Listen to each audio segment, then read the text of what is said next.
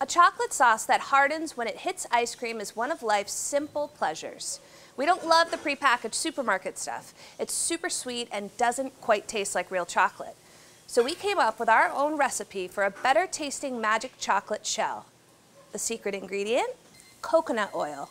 It's solid at room temperature and brittle at colder temperatures.